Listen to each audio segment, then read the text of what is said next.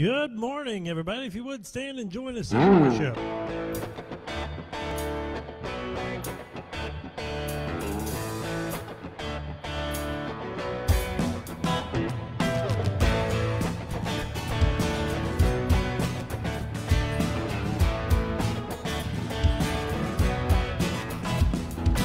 What up in the morning when I wake up, even before I fill my coffee cup, I say thank you, thank you. What if I looked at the day and the hours ahead, and before I move forward I bowed my head, I said thank you. Well, I said thank you. Oh, what if I looked at my life in a different way, took a little more time to stop and pray? I know it would change all the moments in between. So here I go, thank you. Thank you for loving me. It don't really matter what tomorrow brings. And I will sing my thank you for sun and rain, for what you give and take away. For all your goodness I will always say, yeah, thank you.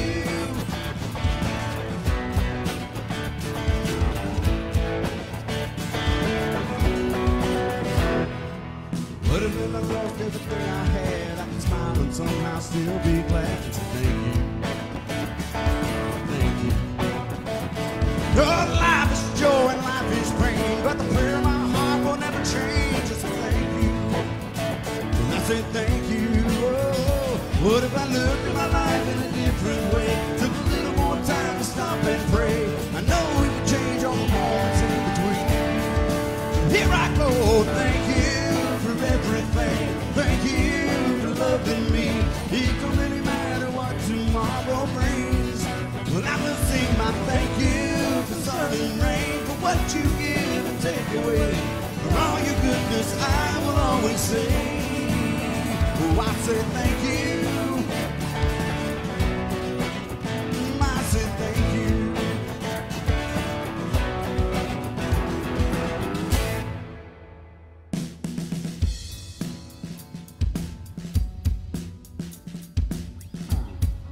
Y'all lift your voices and say thank you.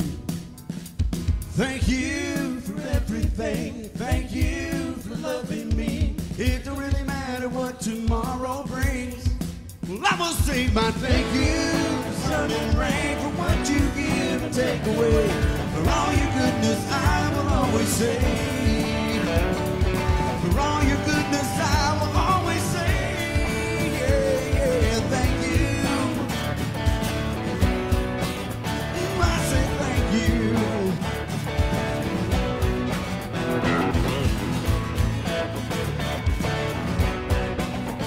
I say thank you.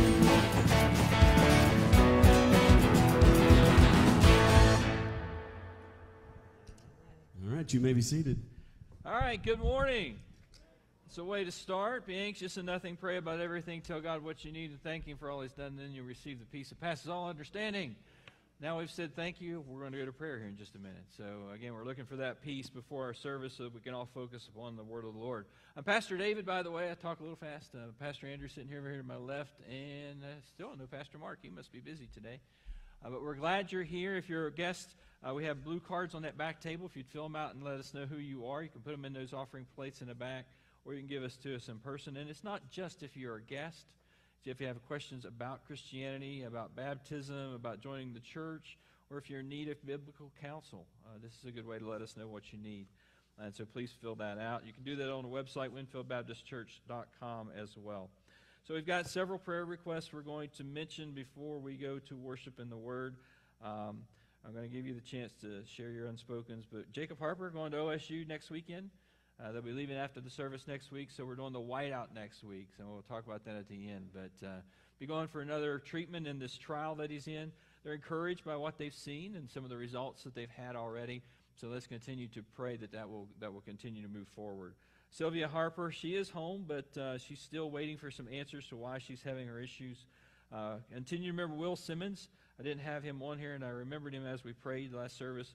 Will having the heart situation. He is home, and he is going to Cleveland Clinic this Wednesday to try to figure out what's going on and why he has the issues that he's having. So continue to remember Will and Bryce. If you've caught any of those emails or Facebook post. They're really struggling with Bryce right now. He doesn't want to go anywhere, doesn't want to leave, doesn't want to get in a car. He's just not himself, and we don't know why, but pray for Feeney and Steve as they raise their sons, their adult son as well. Bill Smith, he was with us this morning. He looks great. He has a couple more treatments to go, and then they'll do the follow-up evaluation, so we're praying for good results there. Jean Hall as well, she did have to have a port put in because they were struggling with her veins, and so she does have a port in this week, and we'll continue to pray for her chemo that it'll be successful. Clark Riffle should be in the box right now. He's supposed to have an MRI at 11 o'clock this morning. Since it's on Sunday, it must be pretty serious. So he's had knee problems for a while, and they're giving him an MRI this morning to determine if he needs to have surgery. So we'll remember Clark. Now, how about your needs, family, relationships, financial? We'll pray to God for those. Our ministry of prayer is P.J. Elkins and Life is Precious Ministry. If you don't know P.J., it's a sad day. You need to know P.J. P.J. is sold out for the Lord. I've told her story recently about how she was led to minister after she was cured of what? I'm drawing a blank. Lupus. Thank you. I've got something else on my mind. She was cured of lupus, and after that, she just said, Lord, I'm yours, I'm going. And she has a very productive ministry in Riga, Latvia, the capital city of Riga, Latvia. And the Matthew Church has this opportunity, and that's the church she's a part of, to host a pro-life conference on October 29th. It was canceled due to COVID back when that happened, and they thought it wasn't going to take place. Now she's got a lawyer who's going to be a part of it. She's got an OBGYN doctor who's going to be a part of it. And so they'll be speaking on the value of quality of life. So we'll pray for PJ and pray for that conference. So let's go to the Lord in prayer. Dear gracious Heavenly Father, we are thankful for the life that you've given us, the days that we have here in your creation. We have a roof over our head. We've got food in our fridges. We've got clothes on our back. And so we are definitely have much to be thankful for. So we lift those things up to you and offer them as an offering of praise. And we also have many needs. You saw the hands go up. You know what's going on in the hearts of people, whether it's for themselves or for a loved one or a friend. God, we thank you that those prayers are now heard and will be answered according to your will and your way. We pray for Jacob. He's such a blessing to us. He is so strong in his faith. And we pray again that, yes, this treatment will be successful, but while he's being treated, we pray that you'll put people in his path that need to hear about your grace and your glory. And we know he's going to share it. So give him the strength and the courage to continue to speak truth in his situation. Father, we pray for Sylvia. We pray for answers for why she's having such numbness below her waist. God, we ask again that you guide the doctors there. For Will Simmons, thank you that he's home. But now we pray that he will continue to get better, but that they find a reason for what's happened and be able to treat him. Pray for Bryce as well. Pray for peace in Bryce's heart. And pray for Will and Finney and Steve as they care for these young men. God, we pray for Bill Smith. It's great to see him this morning. He looked awesome. He's got a couple more treatments to go, and then he'll have his evaluation. So we pray that that is successful. Pray for Jean. Jean's very sweet, very, very dear to us. Thank you that you gave him an easier way to treat her now. And we pray that her treatments will be successful as well. For Clark's been such a faithful caregiver to his wife, and I know Terry appreciates him, and she has a hard time watching him be in such pain. So I pray that the MRI will show what the problem is, and that they'll be able to give him a remedy so he's out of pain. We pray, Father, for PJ. She is just so special and so dear. To see her and to see what she does, it's amazing. Amazing how you've been able to use her. And so, God, we pray for this upcoming conference that she's been able to be a part of at the Matthew Church on October 29th. Father, we pray for that day and those people that are going to be there. We pray that your word will be clear on the value of life, and that all life begins in the womb, and that, God, all life has value. And so I just pray that that news will get out there and here as well. So we've laid these things at your feet, Father. We've thanked you for the things that you've done. Now thank you for the peace that we'll have as we continue to worship and hear your word. We ask these things in Jesus' name. Amen.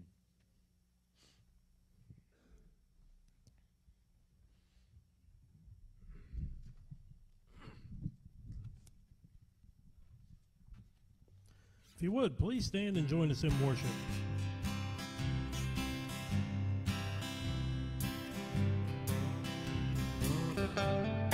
Years I spent in vanity and pride, caring not my Lord was crucified, knowing not it was for me he died on Calvary.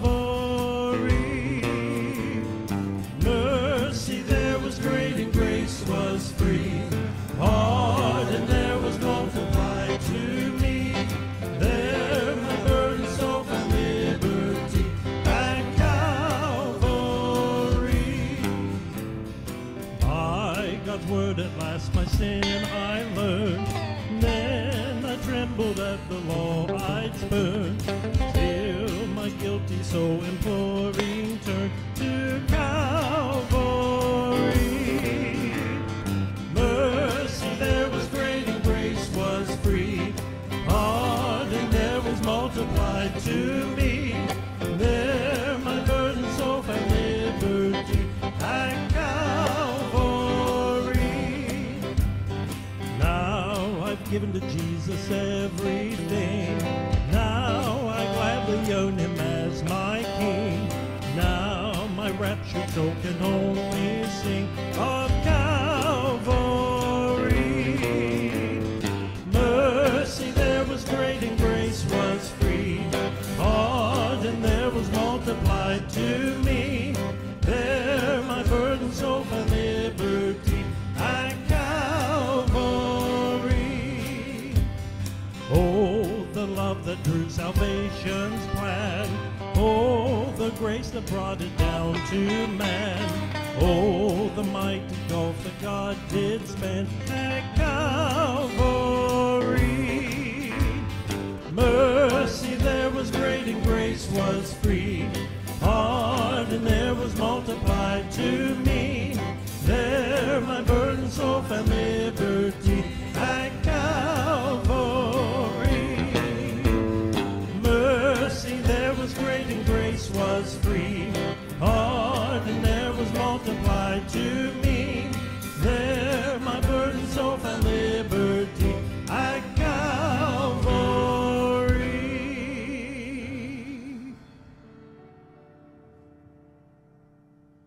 When I survey the wanderer's cross, on which the Prince of Glory died, my richest gain I count but loss, and pour content on all my pride.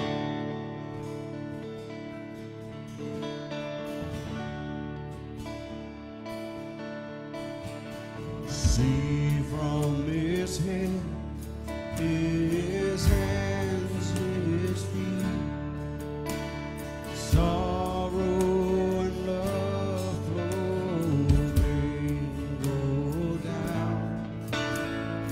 It is such love and sorrow meet, Lord thorns could cause so rich a crown. Oh, the wonderful cross, oh, the wonderful cross, bids me come and die and find that I may truly live. Oh, the wonderful cross, oh, the wonderful cross, all who gather here by grace draw near and bless your name. Were the whole realm of nature mine, that's where an offering far too small. Love so amazing, so divine, demands my soul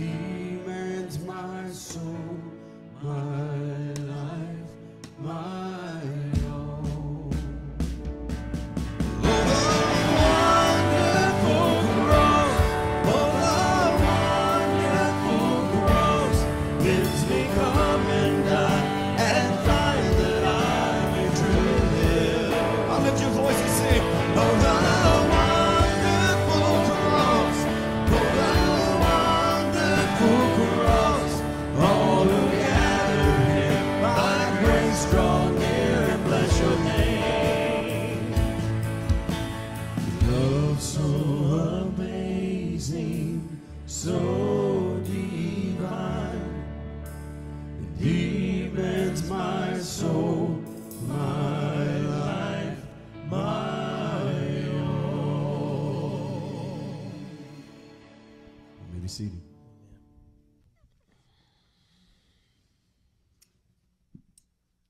When the 1,000 years come to an end, Satan will be let out of prison. He will go out to deceive the nations called Gog and Magog in every corner of the earth. He will gather them together for battle, a mighty army, as numberless as sand along the seashore. And I saw them as they went up on the broad plain of the earth and surrounded God's people and the beloved city. But fire from heaven came down on the attacking armies and consumed them. Then the devil, who had deceived them, was thrown into a fiery lake of burning sulfur, joining the beast and the false prophet. There they will be tormented day and night forever and ever. And I saw a great white throne and the one sitting on it. The earth and the sky fled from his presence, but they found no place to hide. I saw the dead, both great and small, standing before God's throne. And the books were opened, including the book of life. And the dead were judged according to what they had done, as recorded in the books. The sea gave up its dead, and death and the grave gave up their dead, and all were judged according to their deeds. Then death and the grave were thrown into the lake of fire. This lake of fire is the second death. Revelation 20:7 through 14. Thank you, Dana. Such a bittersweet passage of the Bible. Probably the most discouraging passage in some part, but some of the most victorious as well. We're going to talk about several points in that passage. That's why I asked her to read it. And you're going to hear more about that as we go through this discussion. So if you're new to us, I'm Pastor David again. It's Pastor Andrew over here. We preach expositionally, which means we preach line by line, word for word through books of the Bible. And we're currently in the book of Matthew, the first book in the New Testament. We preach line by line. That way we can't skip stuff that people don't like to talk about, right? There's things that aren't politically correct these days in the conservative realms, but we are literal Bible teachers. We're going to teach it even if it's not correct politically. There are things that maybe people disagree on. We're still going to preach it. We're still going to talk through it. And that's why I like to preach this way. It gives us a reason to go word for word, and it's so important. The book we're in is an eyewitness account. Matthew is a follower of Christ. He's a disciple. He was in the boat that we're going to talk about today. He was there when these things happened. That's the beauty of the four Gospels. They're all eyewitness accounts of what Jesus did, what he taught, how he lived, and they're recorded for a reason so that we can, number one, know who Jesus is, and number two, know how to follow him. Okay, that's the whole point. So this is really basic Christianity if you narrow it down. And so I'm looking forward to another sermon today. They all stand alone. You can listen to one sermon and get something out of it, but it is systematic.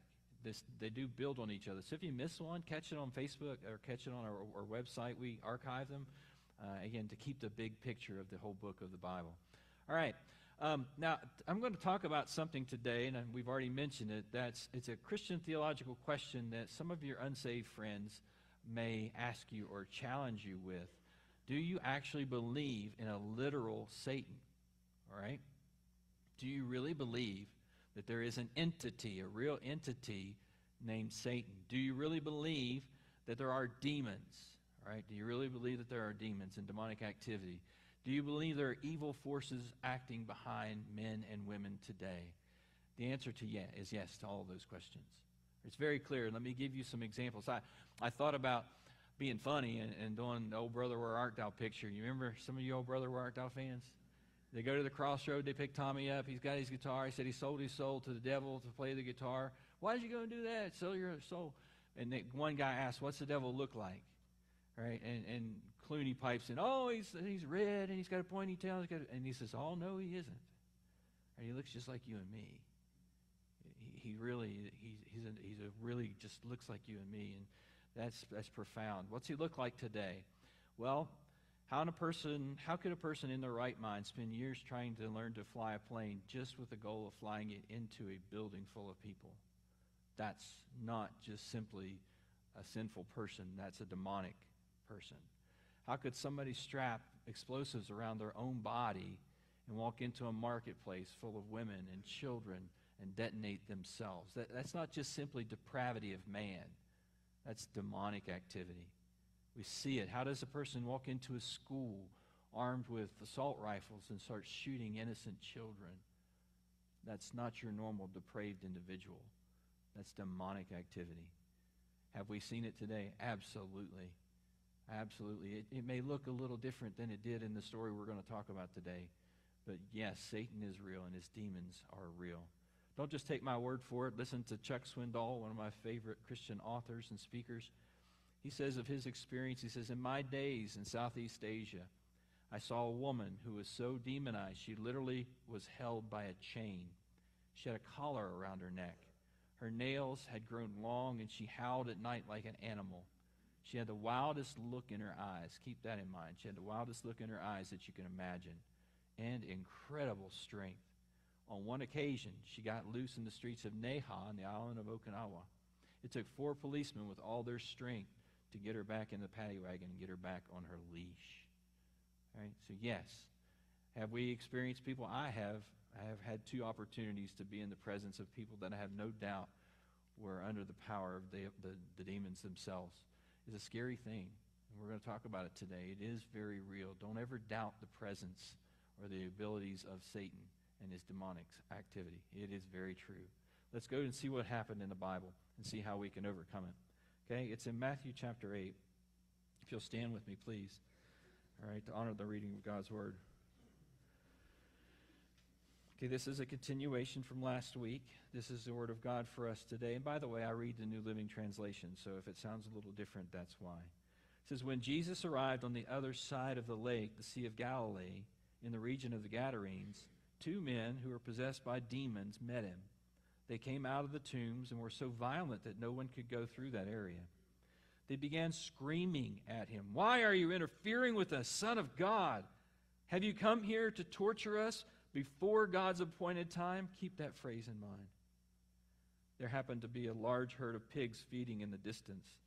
Some of the demons begged, "If you cast us out, send us into that herd of pigs." "All right, go," Jesus commanded them. So the demons came out of the men and entered the pigs, and the whole herd plunged down the steep hillside into the lake and drowned in the water.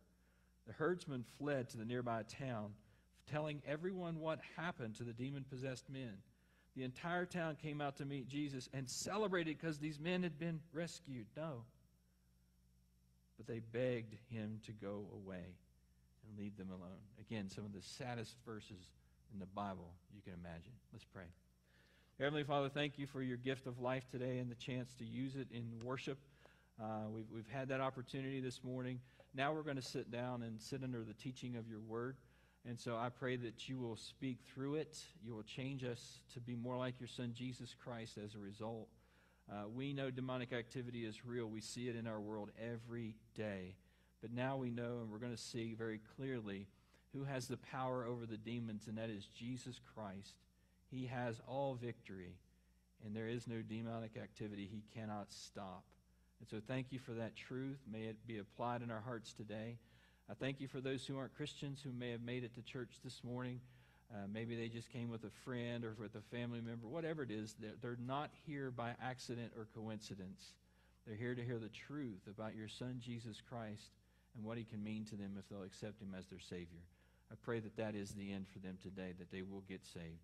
So God, now remove me from your word and speak to it in Jesus' precious name. Amen. Please be seated. All right, as we've been walking through the Gospel of Matthew, it should be familiar to some of you, those of you who've been around a couple years, because we preached through Mark in 2016 and 2017. Again, you see, they're almost identical when you speak them, but you come into some things that are different like we have today. And what we have today is an aha moment for some unbelievers who know a little bit about the Bible, right? There are some unbelievers who say, all right, the Bible contradicts itself. And so it can't be the truth. There are different things that are said in different ways, and this is one of them, right? Because Mark only says there is one demonic man, and Matthew says there's 2. Aha, it's not true. Throw the Bible away. It doesn't agree. That's garbage, all right? That's weak. Very weak argument. MacArthur settles the argument fairly simply, and I like it. He says, in their accounts of this incident, Mark and Luke mention only one demon-possessed man, but do not state that he's the only one present. For their particular purposes, they choose to focus on the more dominant of the two. Ta-da, right? Mark and Luke don't say there's only one. They just deal with one. Matthew says there's two. How many could there have been? There could have been any number because there was a legion of demons. And no, this is not an aha moment. The agreement here is that Jesus has the power over the demons, no matter how many there are. So don't get hung up and miss the point. So let's talk about the demons. Let's begin to talk about demonic presence. Some of you know, if you don't know it, I'm a big horror movie fan. I love horror movies. Michael Myers, Jason, Freddy Krueger, Chucky. I've seen all the Chucky movies. My favorite is Pinhead, and if you know where Pinhead's from, we're on the same wavelength.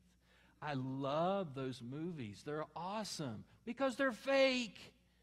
They're not real, right? They always have the really bad guy, and who wins in the end? The good guys always win. Yeah, there's some blood and there's some gory stuff, and it's always bad acting, and they're hilarious to watch. All right, but there are some that are pretty scary, and they've gotten smart. There was one in our time, those of you my age, that really was scary, The Exorcist. You remember that one? You remember that one? Why is it scary? Because it could be true. The other stuff I mentioned is so far away, it's so fake, it's impossible for it to happen. That's not impossible to happen. And so modern movies today really have taken on that, the presence of demonic activity, the presence of Satan himself. That's the really scary stuff because it could be true. You know, Hollywood's made, they made Noah. They did a horrible job with Noah. They made Esther. They did a pretty good job with Esther. They did a good job with the Ten Commandments, but man, they could take this and run with it. This would be the best horror flick out there if they really explained it, but they won't because they don't want to show the ending. Right? They don't want to show the ending. So let's focus on these demon-possessed men for a little bit.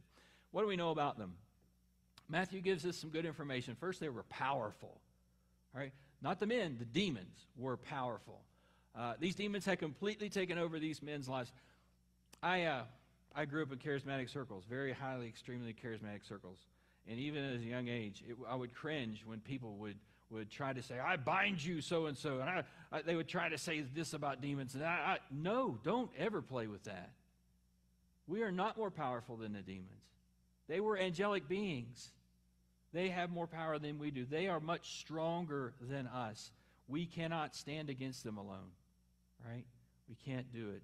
These guys couldn't. Day and night, they roamed the tombs. It says they were so violent that nobody could go in the area that they were at. That's because they were controlled by powerful entities. You can picture these men, wild hair, unshaven scars, probably naked, scabs all over their body, and the wild eyes. The smell had to be horrific if you could get close enough to them. But you can imagine what they had to look like, these guys. And they were so powerful. That same power has not left this earth. As a matter of fact, it's growing in strength. But I want you to notice something very critical. When the evil spirits saw Jesus, what happened? They were afraid. They were very powerful, but they were afraid. All right? Every time I read this passage, I have the same illustration. So if you've heard it, it's okay. The Kesters blessed us about 9 years ago, I think. 9 years ago. We had a dog pass away. We're big dog people. We like big dogs. And so their dog had puppies, and it was half Weimaraner, half Black Lab. All right, so they're cute, right? All puppies are cute, but they grow up to be ugly dogs. So we got invited. It was a Christmas present. We got invited, or pastor appreciation maybe. The gift that keeps on giving. So they invited us to come out to their house, and we may have been the first to get the first choice. And the kids were younger. It was 9 years ago, so all the kids were there, and they were all involved in this. And they're like, they lie. We'll take care of it. We'll feed it.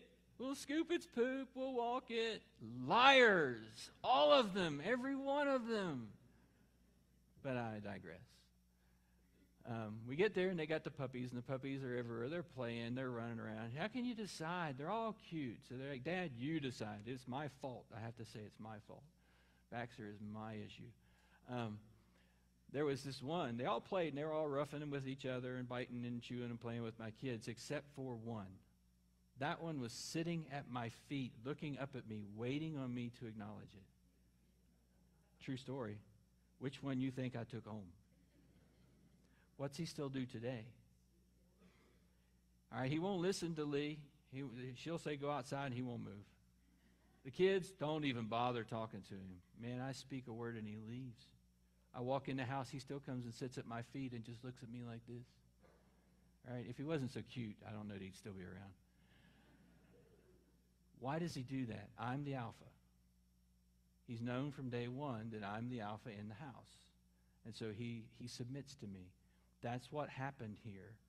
No one else could control these men, but Jesus is the alpha. And when Jesus got near them, they were afraid of him.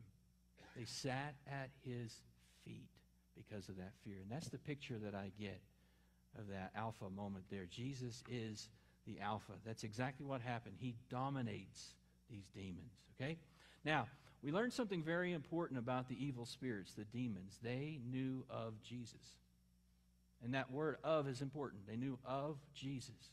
Pay very close attention here. This is the sermon within the sermon. Where did these evil spirits come from? This is more theology. All right, if God is so good, why is there evil in the world? If God is so good, why is there Satan? Why are there demonic beings and angels? Why, if he's so good, did he allow that to happen? Because God gives free will. God created them as angelic beings. But as we study in the prophets, a third of them fell when Satan fell. When Satan decided he wanted to be worshipped instead of worshiping God, he fell and chose willingly to sin. And a third of the angelic beings went with him. So these are powerful angelic beings. And guess what? They existed when the earth was created, most likely. They were created by God. And so they know that Jesus has all the power. They know that he has all the authority. They cannot stand against him. They knew of Jesus. But I always like to ask the question, did that make them Christian demons? Because they knew of Jesus.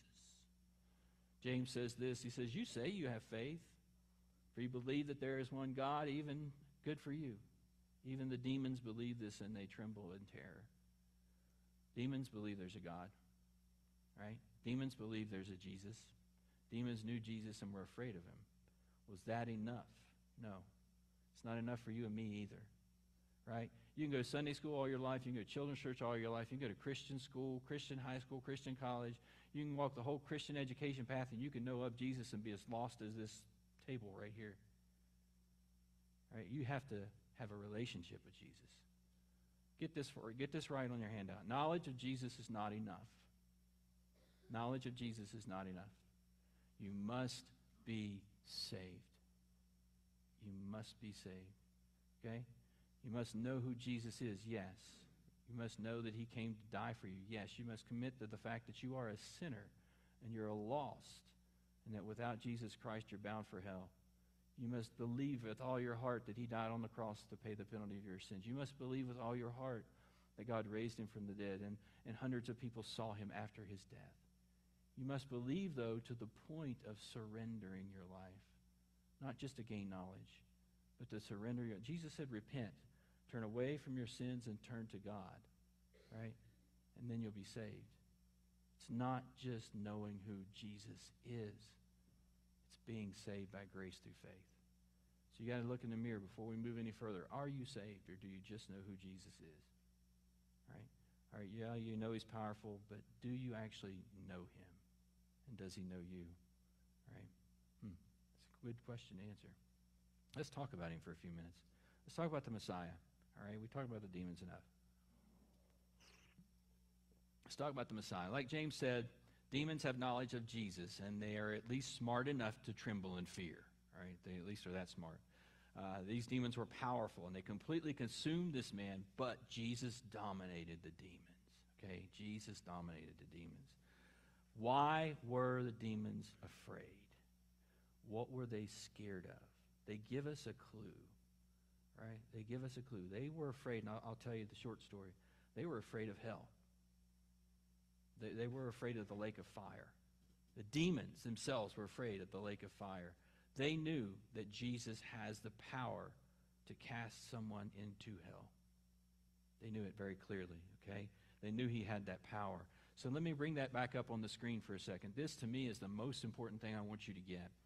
Have you come here, the demon said, to torture us before God's appointed time? All right? Before God's appointed time. If you're not a Christian, you need to pay really close attention. Every unsaved person has this same fear. They fear what comes after you die. Right? They try to say, there's nothing after death. Right? We just die and we cease to exist. That's a shallow argument. If that's true, why are you going to go to school tomorrow? Why are you going to go to work tomorrow? If you think you just die and cease to exist, why don't you party? Because you might die tomorrow, and that's all there is. Nothing you do is going to affect the outcome anyway. Why do you try to be a good father? Why do you try to be a good mother? Why do you try to be a good child to your parents? If you just die and cease to exist, hey, eat, drink, and be merry, because tomorrow I'll die. But you won't do it, will you? You'll still get up tomorrow morning. You'll still go to work. You'll still go to school. Why? Why? Because you're trying to earn that outcome, that good outcome. Because we all know God put eternity in our hearts. We all know that we live after we die. And we all know that there's only two possible options. There's heaven and there's hell, and the difference is Jesus. Right? The difference is Jesus. So they've got to be very careful about that, because here's what happens to those who reject Jesus. Anyone whose name, and this goes with what Dana was saying, anyone whose name was not found recorded in the book of life was thrown into the lake of fire. That's talking about God's appointed time. God has appointed a time. We don't know when it is. Jesus is coming back, and when he comes back, he's coming back as judge, righteous judge. He's going to separate the wheat from the chaff, the sheep from the goats. In other words, he's going to separate the believers from the unbelievers, and that's it. There's no more time of mercy. There's no more time of grace. That's it. At that appointed time, those who have rejected Jesus Christ will be judged and will be cast into the lake of fire with Satan, the false prophet, the beast, and all of his demons. Right? I've heard people joke and laugh about the partying they're going to do in hell with their friends and buddies. Boy, they've really got this off, don't they? There's no partying. There's no celebration. There's just torment for eternity. And the greatest torment is there is no hope. Right? There is no hope. That's what happens. Okay? And that's what the demons were afraid of. They were afraid of Gehenna hell. They were afraid of the lake of fire. And every unsaved person in this room should be afraid of the same. Right? Should be afraid of the same. The good news is there's a solution. He commanded them to leave.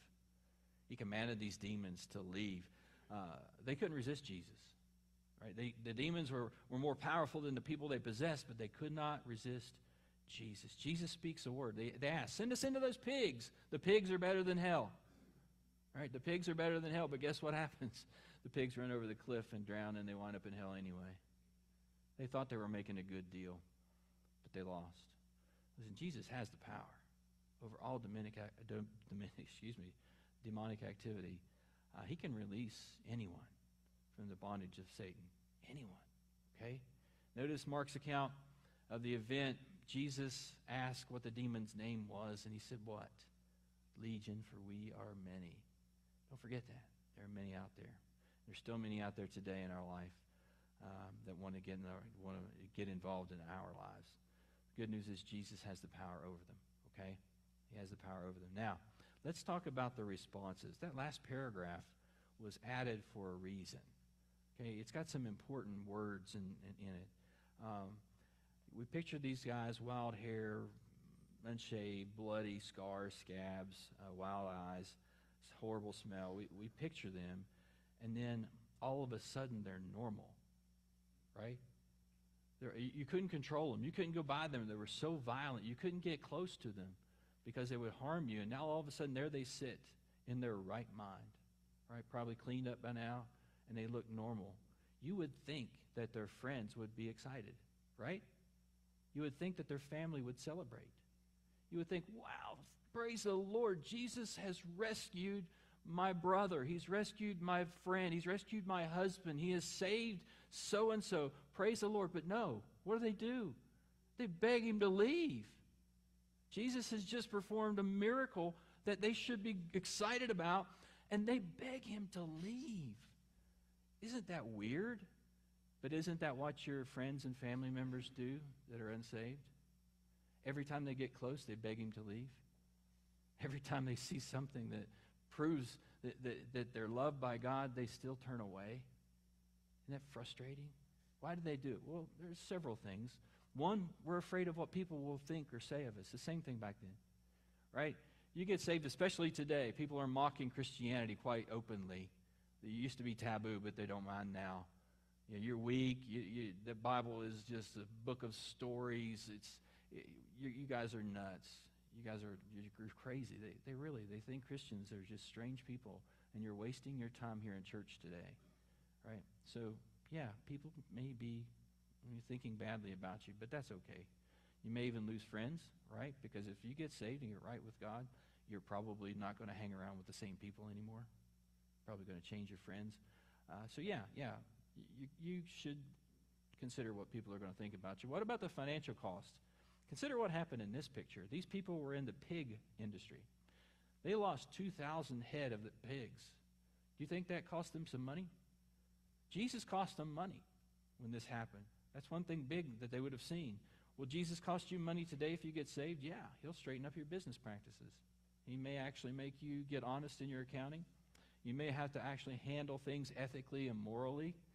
You may even need to change jobs because you're unable to live by faith in the current one. Okay? It may cost you financially to follow Jesus, and that may be one reason you beg him to go away. But here's the big one, and I think this is the big one today in 2022. I think this is the big reason people beg Jesus to go away. Unsaved people don't want to change the way they're living. Right? We all have the Holy Spirit residing within us, and he is convicting us of sin, of righteousness, of God's judgment. We know when we're living in a wrong lifestyle. And so unsaved people don't want to give that up. They enjoy it. They're enjoying the sin that they're living in.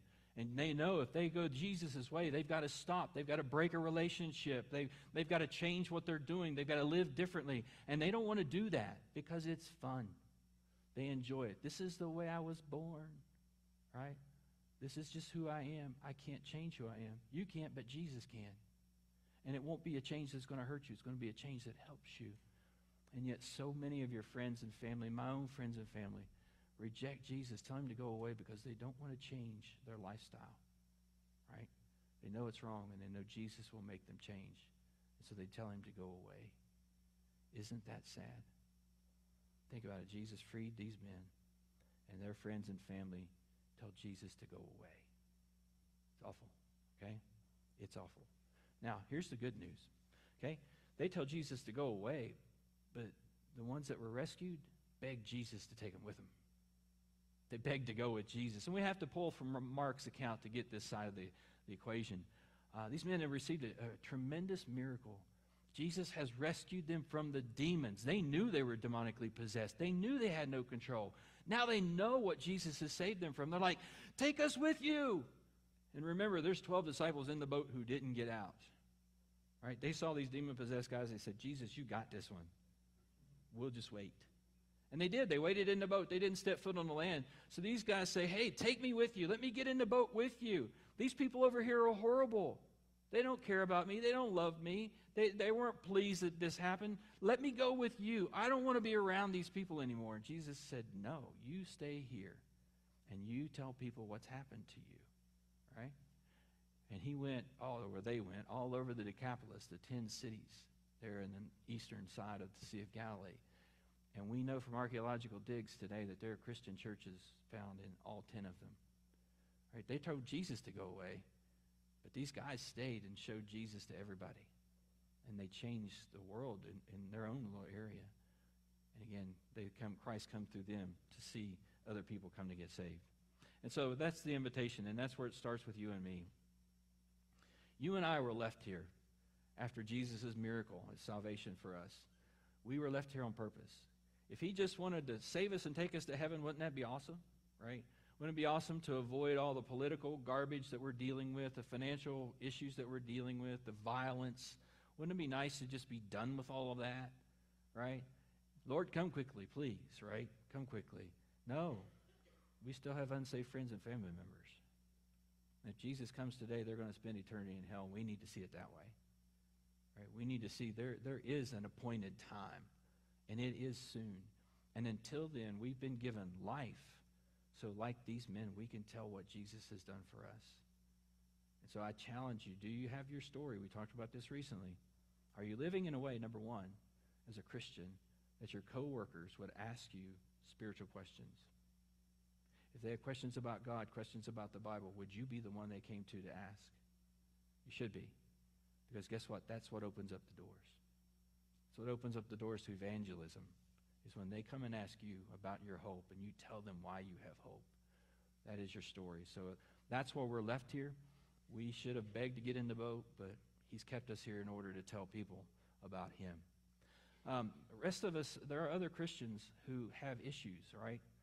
People wouldn't come to them because they're meddling with demonic things. The Satan can't have you. Jesus has you. Once you're in his hand, he says he can't take you out. But the demons can still affect you. They can still get you into situations and lifestyles that will cause you not to be a witness for Jesus Christ. So look in the mirror. Will people come to you? Are the things that you're doing, the way that you're living, keeping people away from you or away from Jesus? If so, today's the day to fix that. If you're unsaved, I'm going to put this back on the screen. God's appointed time, right? Let's see that one. God's got an appointed time. Every knee shall bow, every tongue shall confess that Jesus Christ is Lord to the glory of God. That's a fact. That's going to happen. It could happen today. It could happen tomorrow. It could happen in 10 years. It could happen in 100 years. But it's going to happen. We will all face Jesus. Those of us who have accepted him and have a relationship with him will face him in a positive way. It'll be the Bema seat. That's where they give away, the picture is the Olympic Games, where they gave away medals. That's the Bema seat. Christians are going to go to that, and we're going to receive the rewards for the things that we did since we've been saved. We look forward to it, right? Wood, hay, and stubble is going to be burned away. The precious gems and stones are going to be kept. Yay, God, right? The Christians will see him and will be judged for our works, and it will be a positive thing. Everybody else, as you heard Dana mention in the beginning, will be raised, right? The second resurrection is for those who rejected Jesus Christ, and they'll be lined up as far as you can see. And there'll be a great white throne, and there'll be Jesus Christ sitting on that throne. And everybody's going to walk up, and they're going to face him. There's nothing they can say. He's going to open the books. He's going to condemn them for every sin they ever committed, because none of them are forgiven. And then he's ultimately going to say, since you did not believe in me, go to hell for eternity. Right? That's just a fact. Remember Revelations 20:15, I'll repeat it one more time. The lake of fire is the second death. Anyone whose name was not found recorded in the book of life was thrown into the lake of fire. All right? So if you're unsaved, you're not promised tomorrow. You're not promised the rest of this afternoon. Okay? God's appointed time is going to come. Don't mess with it. Right? Receive Jesus Christ as your Lord and Savior today. Come and ask one of us what that's about.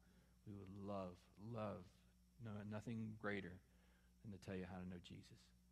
God, thank you for your word. It's cutting, but it's true. We're saved or we're not, one or the other. We either beg you to go away or we beg you to keep us with you. Thank you for so many in this room who've chosen the latter. We are surrounded by so many faithful folks. And just thank you for their courage. Thank you for their lives. Thank you for what they mean to the church and the community. And I pray that you continue to strengthen them as they're reminded of the power of Jesus Christ. For those who may be meddling, those who may be dabbling in sin, I just pray that you'll reveal that. You'll bring that very clearly to them and show them that may be keeping somebody from hearing the word of Jesus. And God, just make that change. If there's anybody here who's not a Christian, Father, this is not an attempt to scare anyone. Again, we are all created with eternity in our hearts. They know they're going to exist beyond the grave. And now they know that difference is what they've done with Jesus Christ. Will they beg him to go away again today, or will they beg him to take him with them? I pray that they'll beg him to take him with them. Give them the strength to ask, I don't know what to do, but I want to be saved. God, thank you for that in advance. Bless your invitation in Jesus' precious name. Amen. This is your time to respond.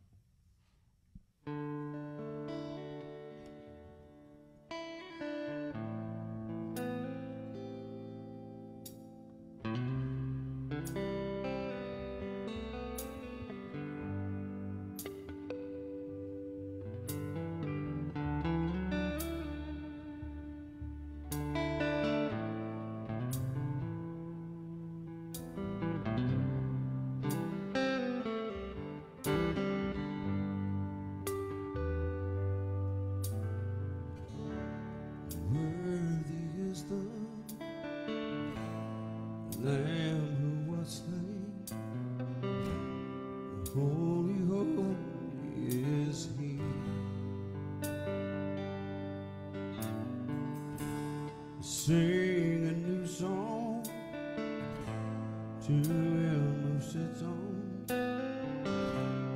heaven's mercy seat.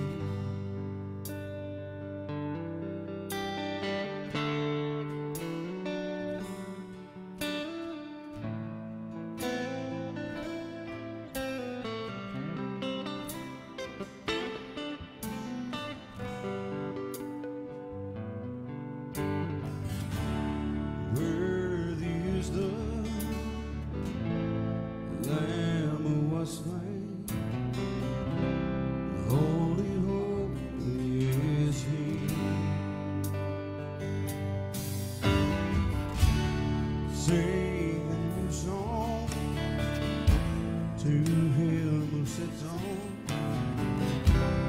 heaven's mercy seat.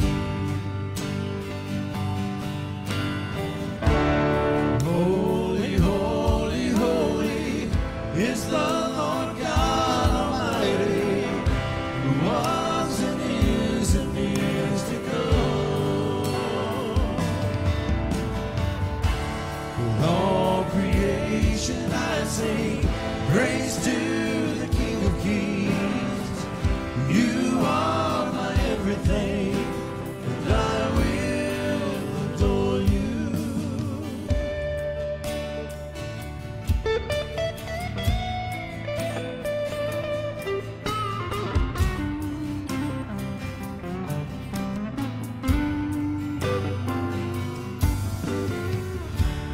Clothed in rainbows of living color, flashes of lightning, rolls of thunder.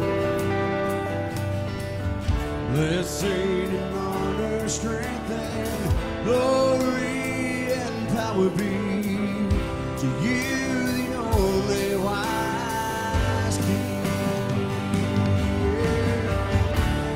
Holy, holy, holy is the Lord God Almighty, who was and is to come. With all creation I sing praise to the King of Kings. You are my everything, and I will adore you.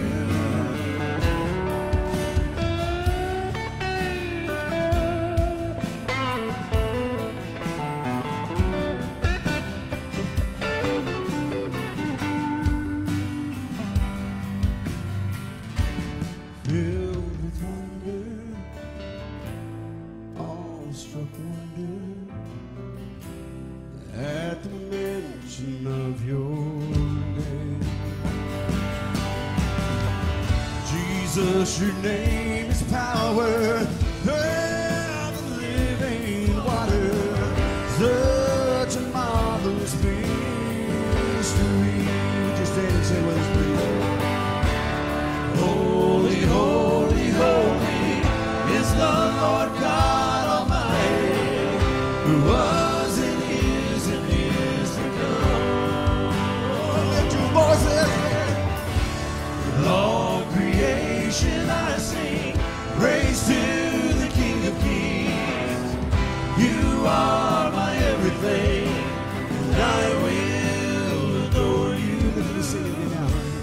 Holy, holy, holy is the Lord God Almighty, who was and is to come. We lift our voices with all creation and sing. With all creation I sing praise to the King of Kings. You are my everything, and I will adore you. Amen. We'll be singing those songs for eternity, so I hope you like the person sitting next to you, and maybe the Lord's going to bless each of us with a little better voice when that comes. But until then, we're going to sing to his honor and his glory. Thanks for being here. Appreciate you. We've had a good service today and a good service at 9 o'clock. It's been a blessing. Read your bulletins, please. There's a lot going on with the holidays coming up. Just too much to read to you. Got a quarterly business meeting, though, just to remind you of. And then the car show. We have our 19th annual car show. We've done them every year since 2003. My first year was 2002 as an associate, and that's how I live vicariously through the car shows. So, unfortunately, I'm going to miss this one, but it's a good time. I encourage you to be a part of it. Let's see, what else do we have? Volunteer sheets. We still have jobs available. Like we said in the sermon, we should have more people than we have jobs. So we still have jobs, so we need more people. So please sign up. If you got questions about something on here, details, you can ask us. We'd love to explain something to you.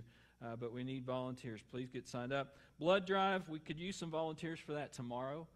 If you need something, there's sign-up sheets on the back. You can ask Joellen Perry. She's in charge of that. We've got a little confusion in our dates. The whiteout is next Sunday, not the pink out. The whiteout is next Sunday. Just wear something white. If you don't already have a Team Jacob shirt, guess what? Dale's got some. We've got some new ones. The original design with the cross knives. We got a really great deal from our niece on them. We got them for $10 a piece, small, medium, large, extra large. They're right here on the stage. So there you go. I don't have one. Yes, you can have one today. All right, you can get one today. So we're going to support Jacob next Sunday. We're all going to wear white and support the cause of ALS and finding a cure. He says we'll get our next dose of Jesus juice. There you go. Amen. And then the following week will be to honor Breast Cancer Week. Okay, so the following week will be the pink out. So that's the deal. All right, we're going to stack up all the chairs when we get finished here today, please. All 5 high. We need the room. All right, Andrew? All right, so this is, some of you know this, some of you don't. This is our last Sunday with Pastor David preaching for a while. As you may know or may not know, he has surgery coming up on the 28th, and so he'll be up in Cleveland this coming Sunday. You're on drill, right? Yeah, so he will not be here next Sunday with us. But I just have been thinking about every other sermon in the last 2 months has been on healing, and Pastor Dave has been told to wait or no on prayers for personal healing, and so have we when it comes to David. And so I just want to share an encouragement to you. So when he says these things, he's saying it from experience, and he's never going to say this to you, but he's living through it. And so the same Jesus that can heal you instantly is the same one that gets you through it. And so that's what we're praying for David. Now, he's opened a door. Hopefully this surgery brings a lot of relief and a lot of help, and things will be, after the new year, hopefully a lot better. So we're praying for that, and we're praying for full healing and recovery. But we just want to pray for him on the way out today. As this is a last chance with him, at least standing upright like this for a little while. So, but Lord willing, that chair won't be here anymore when you get back. Exactly. So, that's the plan. Do away with it. So, all right, let's pray, and we'll pray for David as we dismiss. Heavenly Father, I thank you for this day, for the opportunity to worship you and to serve you.